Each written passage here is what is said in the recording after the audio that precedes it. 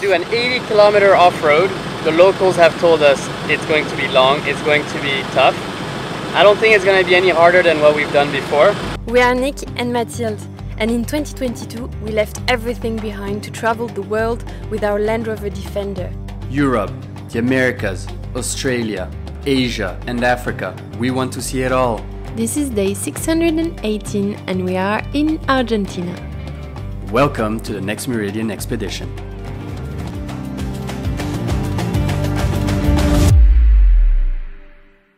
Last week we welcomed Nick's mother and brother Alessandra and Phil, who are now traveling with us in Patagonia. Together we drove down on Chile's famous Patagonian road, the Carretera Austral. We left you, we were crossing the border with Argentina. This week we are taking the back roads to some of the most iconic landmarks of Patagonia. Through Argentina, we will reach the famous peaks and glaciers more to the south. Will the family succeed the 4x4 tracks we planned for them? Are those Patagonian peaks as impressive as they say? Our little convoy is ready to go explore.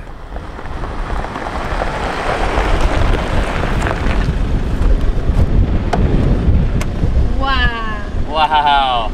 Cool landscapes.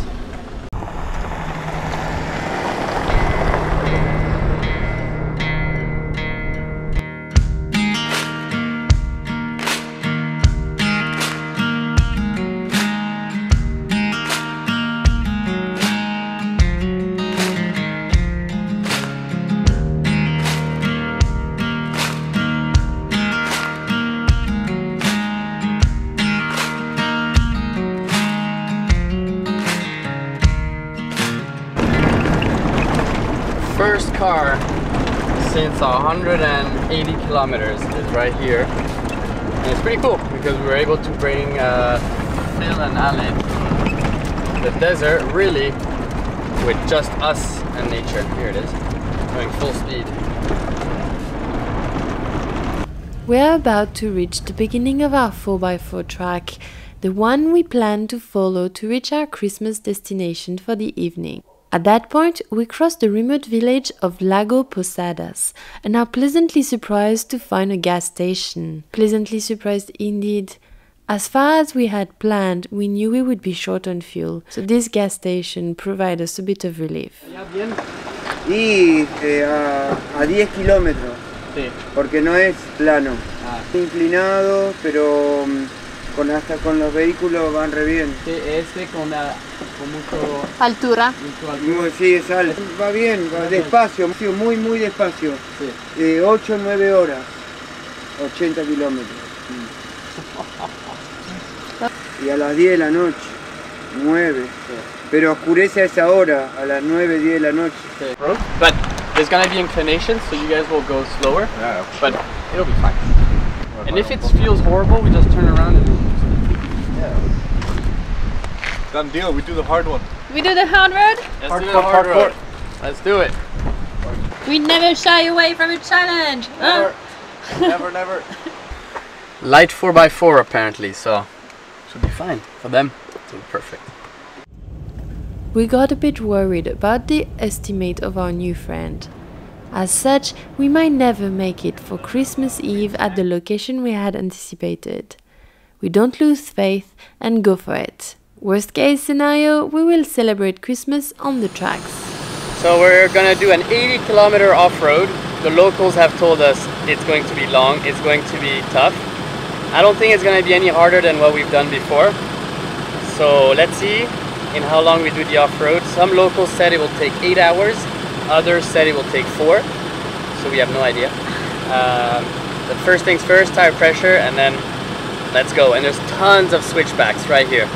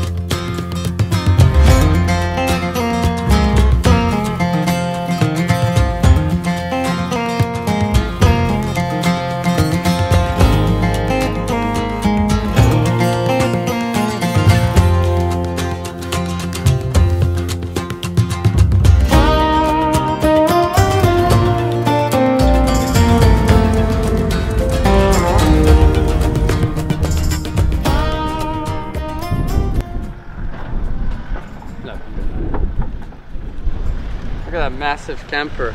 Killing it. Doing so well. And the driver. And the driver.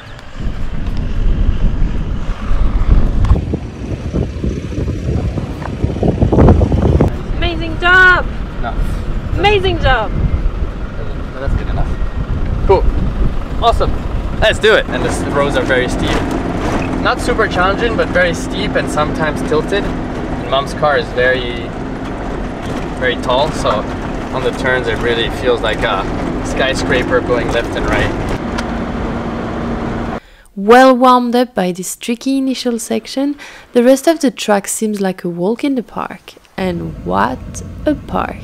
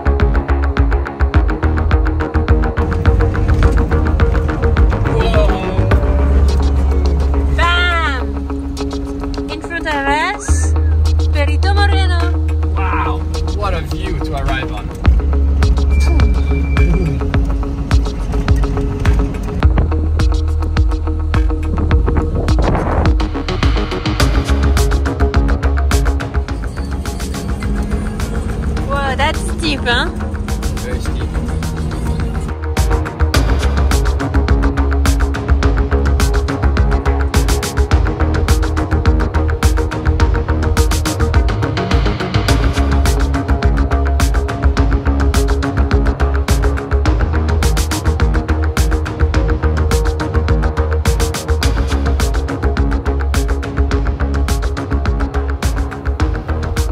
Through the artist entrance, we enter the Perito Moreno National Park, hundreds and hundreds of kilometers from the closest town by gravel road.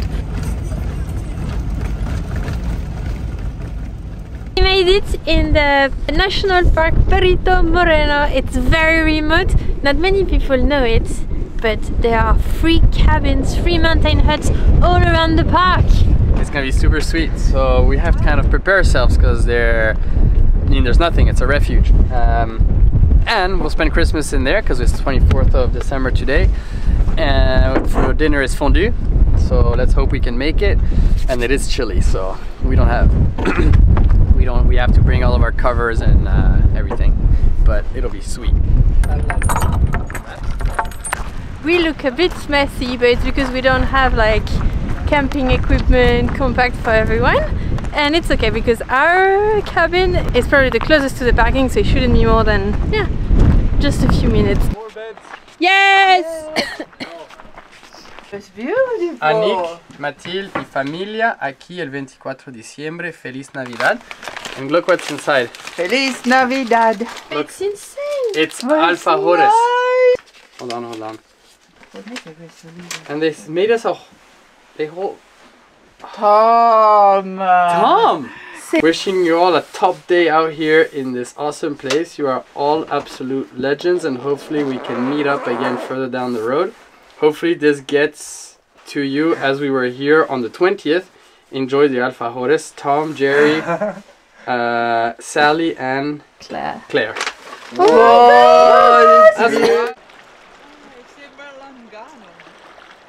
Welcome to the National Park Perito Moreno.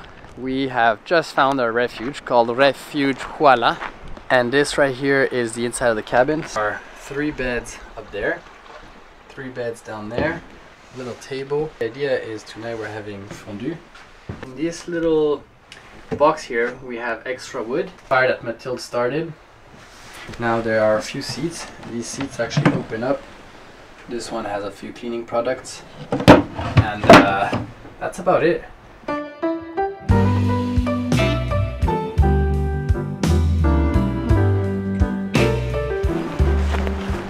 Last minute Christmas preparations here. Yeah. This is for Mom's gift. We're doing a woodworking workshop. We were a little bit last minute on the card. So found a block of wood. And I'm just gonna chisel workshop in here. Yeah. And then we're just gonna place the wood on the table and be like, here you go, and she has to figure out a little bit what it is. Yeah.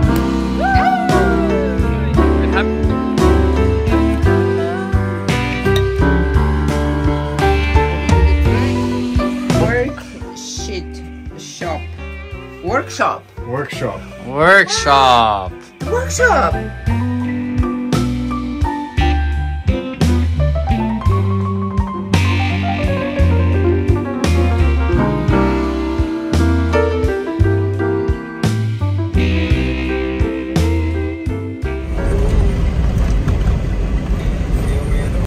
We spent the following days exploring the park. As beautiful as it is so windy that for the first time our drone could not keep up with us. See those images? Well, this is the drone pushed back by the winds, and we could not do anything about it.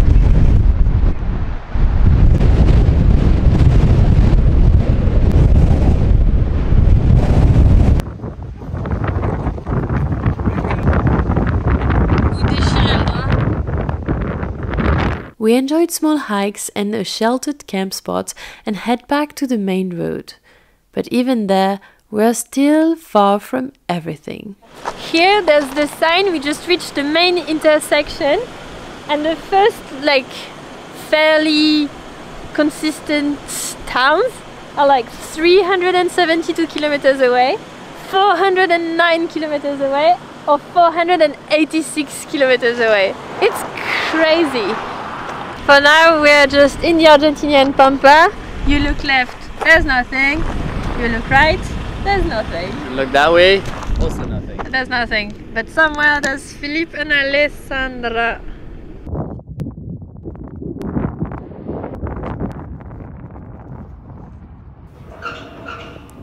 Even after a full day of driving, we still didn't make it to one of the small towns of Patagonia. But it's alright, cause on the program tonight is overland hairdressing. It is scissor time. Mathilde's getting a haircut from me. We upgraded our scissors. Last time we had IKEA scissors for €1. These ones are, I think, €3. €3 from a Colombian store, so they're a bit better. You ready?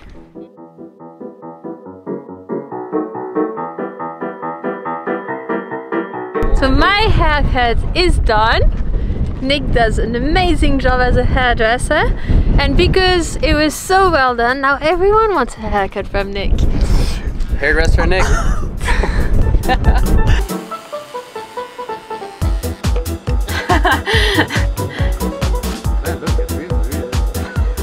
Ready to go back to Berlin with this new haircut? I am prepared. So It needs to grow a little bit. Nick's salon. Nick's salon, next in line. Next in line, the mother. So it goes down until here.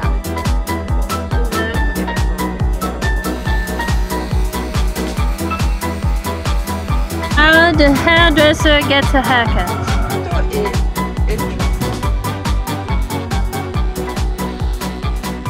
The last haircut is done.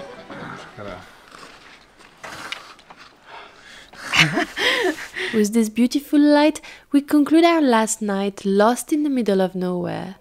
The next day, we take the road to a first of the legendary landmarks of Argentina we're going to explore. And on the way, we discover a sad reality. Everywhere we go, the country's properties are fenced. As a result, kilometers and kilometers of fences going along the main routes. On those barbed wire fences, the local wildlife is a victim. We're continuing down Road 40 with our new haircuts. No one on the road, but we see everywhere skeletons of guanaco stuck on the fences. Poor guy. Yeah, it's sad.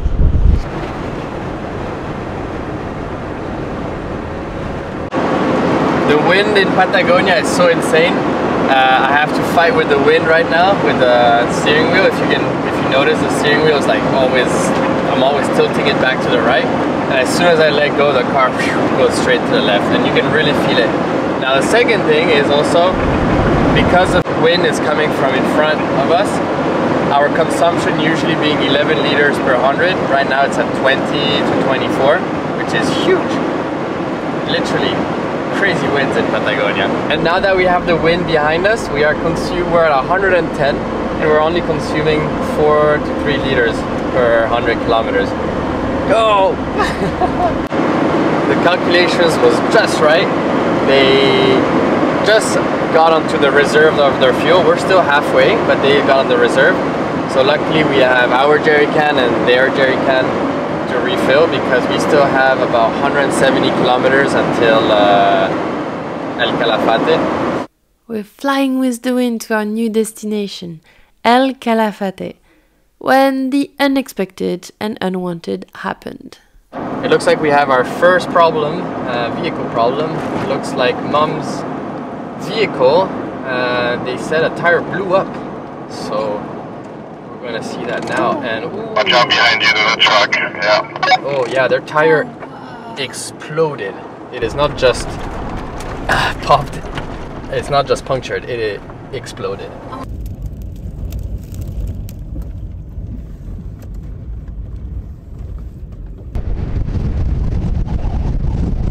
Really an uncomfortable situation to change the tire right by the road, plenty of winds and sideways.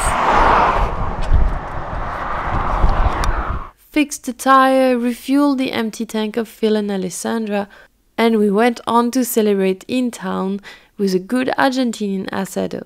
The following days, we visited the fascinating Perito Moreno Glacier, a major Patagonia landmark and one of the few glaciers on the planet that is not receding, as it accumulates about as much ice as it's losing every year. Car fixed and humans rested, it is time for us to discover the last location of our journey, and probably one of the main symbols of Patagonia.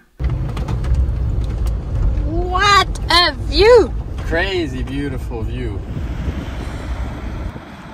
We just arrived in El Chalten, and it is super nice. super nice. We can see the Fitzroy up there. Fitzroy. This place is very cool. Come on, complete nature all alone. You can just see the roof of S Cargo, which is the name of the Toyota Hilux. And yeah, now we're going to make dinner, pasta with pelati and tuna. So here we go. I'm almost certain that we have the best cooking station in the entire Patagonia. But if someone can prove me wrong, do it. Phil is cooking the pasta because we need tons of energy, because tomorrow we're climbing the Tres Lagos route, which will bring us to the best point of view on this bad boy. All the way up there.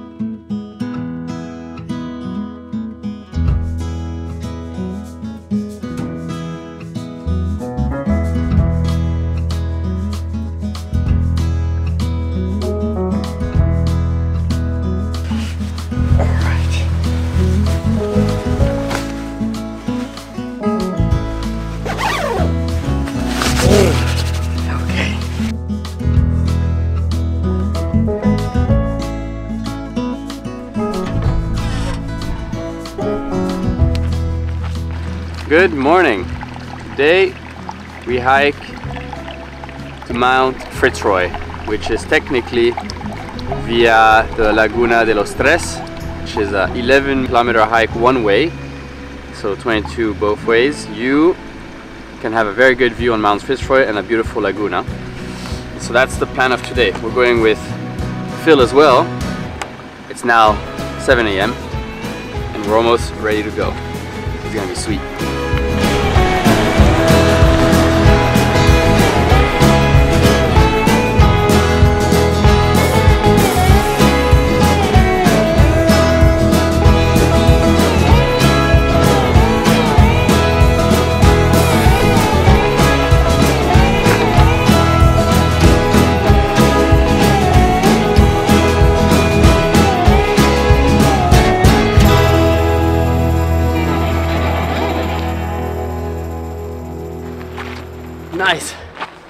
We've just done 4.4 kilometers on our map, so we're almost halfway up, but it's getting really hot. And it is now, what time is it? 8:40 in the morning. So we've been hiking for exactly an hour. We've already done 4.5 kilometers, pretty good. At this rate, we'll be done in less than 7 hours. There's a lot of inequalities on this planet, one of which is leg length. So I'm mentioning this because, let's see, Phil and Nick are a bit like German Shepherds, and in comparison, I'm a corgi in terms of leg length. If they start walking normally, then I cannot catch up. So that's why you see less of Nick and Phil in the middle of the hikes. That's just physical, logical explanation, but we'll find them toward the summit. At that point, my brain is calculating the following. If each of my legs is approximately 10 centimeters shorter than the guys, then my steps would be on average 15 centimeters shorter. For a step of 60 centimeters for me, it would be 75 centimeters for them, or 25% more than me. As a result, is it correct to think that I need to use 25% more energy to keep up with them? So instead of filming them, I'll show you images of gorgeous wildflowers as I'm trying to catch up. You ready for the good view? Yeah. Bam! Awesome. Do you see that Fitzroy, the highest peak there, and the cloud on it? So El Chalten in the indigenous language meant smoking mountain, and that's because the clouds would actually get stuck to the mountains and it would look like a smoking mountain because of the clouds.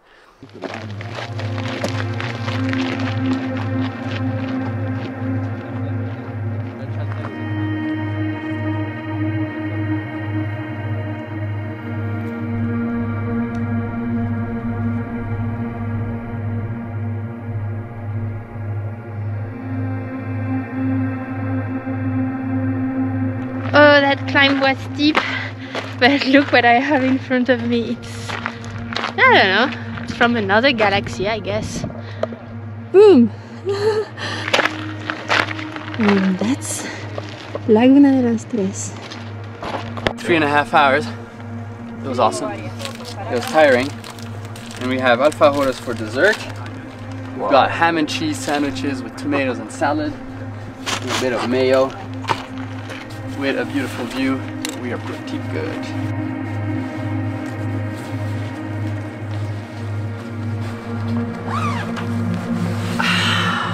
Warm.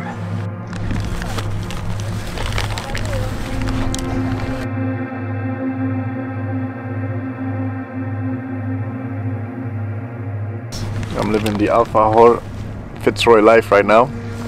It's very nice. Honestly, very, very, very cool place. Good hike. Pretty cool. We're in the heart of Patagonia.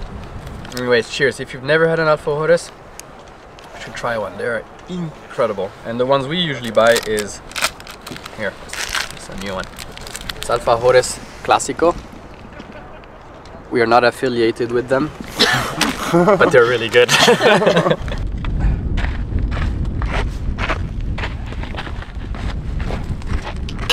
I'm here with Daniela. We just came up El Chalten and Daniela's like, stop! You're Nick and Mathilde from next MERIDIAN. We said, yeah. And she's like, please let me take a photo. It's been since Mexico you're following us. Yeah, right? and he's following since Europe, since you left. So hello Stain from Belgium. We're saying hello all the way from Argentina. So Yeah. maybe see you on the road. Today is the 31st of December and we leave Fitzroy in the side mirror to go celebrate together the new year coming. Overland edition of course, and with a view on Fitzroy of course. Glasses of metal where we're gonna put champagne in. We're gonna pop it now because we might not stay awake at midnight. That's the plan. But we're gonna start now. We'll see if we make it to midnight. I think we will. Then we've got a nice aluminium plate here. Is it aluminium?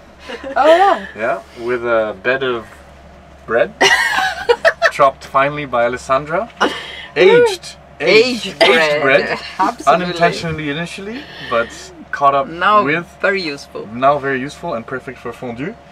Behind me, I help you, chef. we have I help you, chef. a bowl of salad that and some grated carrots with some tomatoes. It seems there's gin all over the floor and on the benches. That's my bad.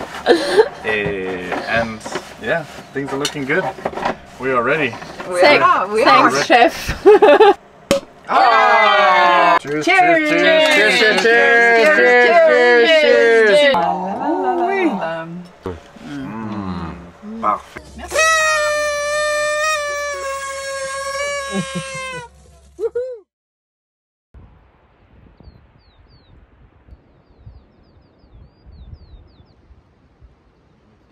And on this first day of the year 2024, it's time to say goodbye. We bought it for you guys. Yeah, but this was actually, yeah. What was your favorite thing of the trip? Favorite thing for me, it was to all the places where we stopped for the night, or the camps, because we were in wilderness, every time different, beautiful views, no one around, really nice. And I think we were surrounded by beautiful nature. We were together but surrounded by beautiful nature. This is what I liked the most. You feel? Favorite parts? The Christmas meal in the chalet.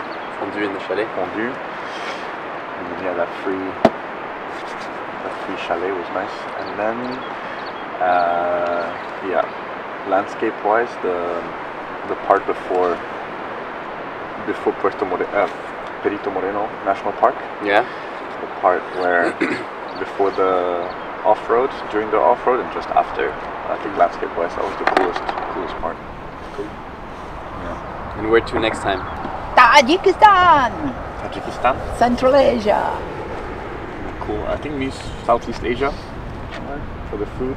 For the food? For the food. Me too. That's where I'm looking forward the most. Maybe get a motorbike, follow you guys. Sweet. Sleep in a tent. Yeah. Come on. Ciao. Yes. Ciao, love you. Turn left. Ruta 40. Ruta Bye, 40 Mom. all the way to Chile. Ciao. 1,700. Thank you. Ciao.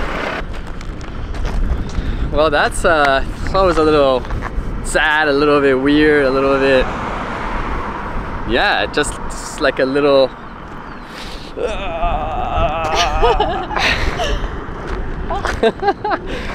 so it's always like a little pinch to the heart when that happens, because you're always like, oh, this sucks, but life goes on and we'll see them soon anyways, and we'll see them for sure again, obviously. But yeah, it's gonna be an awkward first hour, but it's gonna be cool. So we're going straight south now. They're going straight north, but we're going the other way for about 5 hours into Chile. The next mountain range, which is Torres del Paine, we're going to be hiking there, and then going straight south to Ushuaia without any problems. We can't wait. It's gonna be sweet, and the adventure goes on. Albatross is doing great. Mathilde, you're doing great. I'm doing great. Happy New Year's. Happy New Year's. Next week we finish the Pan American, so subscribe to the channel. It's going to be emotional. It's going to be epic, and finally we would have reached the bottom of the Pan American with the Albatross. See you next week. Bye. Hold on, there's another one. There's another one. I'm gonna read it. So they put Band-Aid. Band-Aid. Give me the alcohol. Yeah. So they wrote Merry Christmas. How sweet. Oh, he got me. He got me. I don't know if we should put it on YouTube, but I think he got me. T'as mis un petit poupée à mes dans le face. Gotcha, motherfucker. Love Tom and Jerry. Oh my god. Because we send each other videos all the time like that.